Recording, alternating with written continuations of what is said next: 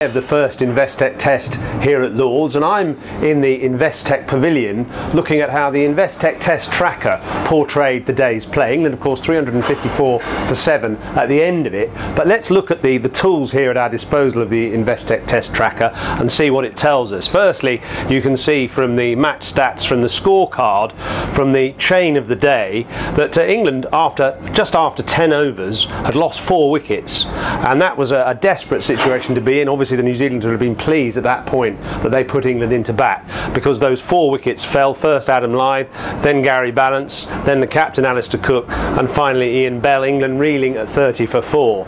But then, after the 11th over, no wickets fell at all until after the 40th over, when the partnership between Ben Stokes and Joe Root really resurrected the position for England, and actually they put on 151 excellent runs. Let's have a look at their shots in particular. The wagon wheels of Joe Root and Ben Stokes. This is Ben Stokes' wagon wheel, and you can see a lot of shots through the leg side here. Those powerful clips through the leg side, I thought that was a feature of his innings, the way he hit good length balls off the stumps through the onside for boundaries.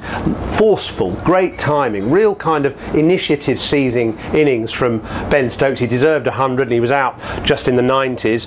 Joe Root had really provided the platform before that, and his innings was more deft in a way, lots more shots behind the wicket, a few square drives here for 4. Remember, he's a right-hander whereas Stokes is left-handed, and playing the ball much later, but also the purpose, the energy that Joe Root showed really got England back on course after those loss of those first 4 wickets. How did the partnership 150 show in the momentum of the day's play? This is the test tracker, seeing how it goes from one side to the other. We've got the midline here, and at the start of the day you can see England losing those 4 wickets, dipping right into the red, if you like, here, New Zealand on top.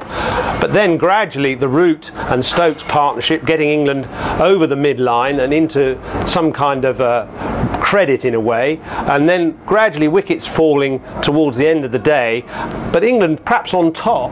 So Joe Root and Ben Stokes together putting on 151, and we can see the influence they had on the day's play in the profiles here. And Joe Root, number 5 in the order, total runs 98, so he had 27.68% of England's runs today, whereas Stokes had 25.99, so between them over 50% of England's runs. How did their partnership affect the overall position of the day's play in terms of the momentum? Well, you can see at the start of the day, England, with losing those 4 wickets, really dipped into the red, and 30 for 4, New Zealand were very much on top.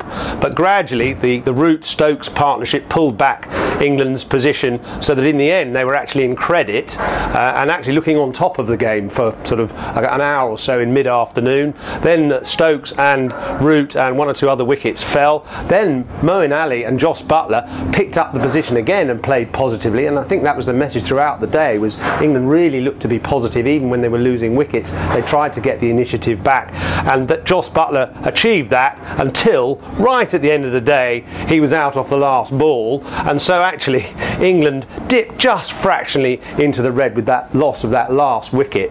But you'd say, having looked at that actually they were pretty pleased with the day's play, and it's all to play for.